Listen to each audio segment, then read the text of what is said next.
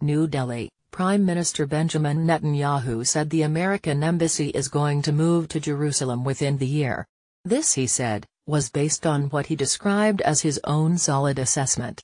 Netanyahu, who is currently on a state visit to India, made his comments to reporters on a flight from Delhi to Gujarat, the hometown of Indian Prime Minister Narendra Modi. Netanyahu did not say what he based his assessment on, but said it part of a series of policy moves that had never happened before, including U.S. President Donald Trump's stance on Iran and what he said were his plans to cancel the deal on Iranian nuclear weapons agreement and the U.S. decision to delay a $65 million payment to UNRWA, the UN body in charge of Palestinian refugees. The Israeli Prime Minister's assessment of when the embassy might move differs with a timeline offered last month by U.S. Secretary of State Rex Tillerson, who said moving the U.S. Embassy in Israel to Jerusalem could take at least 3 years if not longer, raising the possibility that such a move is unlikely to take place during President Trump's current term in office.